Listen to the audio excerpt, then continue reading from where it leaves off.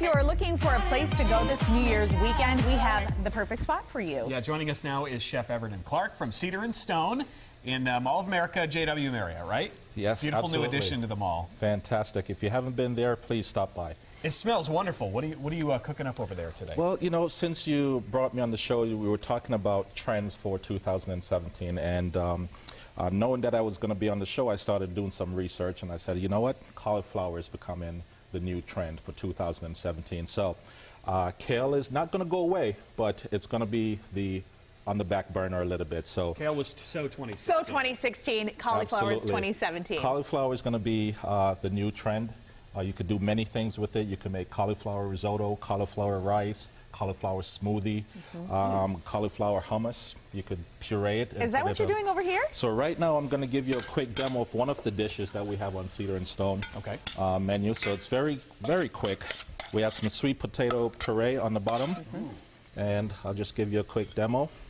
I love a schmear. I love a schmear. Love a good schmear. And now, is all of that cauliflower, or is that all some of broccoli? this cauliflower, different colors. Really? We have the orange one, the different colors that I have here. Okay. And so very orange, easy. green, purple. Green, purple, orange. And you know, doing some research, I know that the purple one has a lot of beta carotene in it, so it's also healthy for you. The yellow ones have a lot of vitamins in it, a lot of fiber, so it's really good for you, really Another healthy. trend, though, in 2017 is healthy food. Absolutely. So what I do at the restaurant at Cedar and Stone, we do a little bit of chips on there, little chips, just to get a little crunch. Root vegetable chips, just to get a little crunch on there. And then I'm just going to have you make a really quick vinaigrette. Oh, go for it, Natalie. A little bit of oil.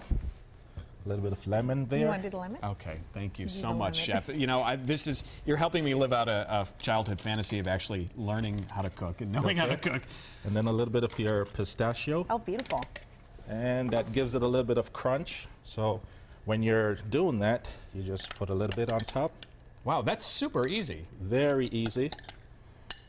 So, Chef, now, would this be a main dish, a side dish, an appetizer? How do you serve? You can use it on both. It could be more of a side dish, and it also could be a main course. If you're on a low-carb diet, this is really healthy for you.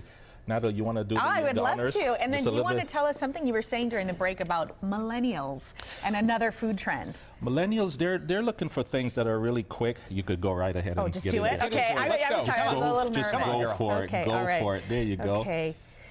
See, ooh, that's it. I'm gonna go for a little more. Who Who cheese? doesn't want There more you go. parm? There you are. Absolutely. So there you have it, and then you can just finish it with a little bit of cracked pepper, just to give it some flavor, and then a little drizzle on the top. A little bit drizzle right around, just to get it up there. That's like 10 minutes start to finish, right?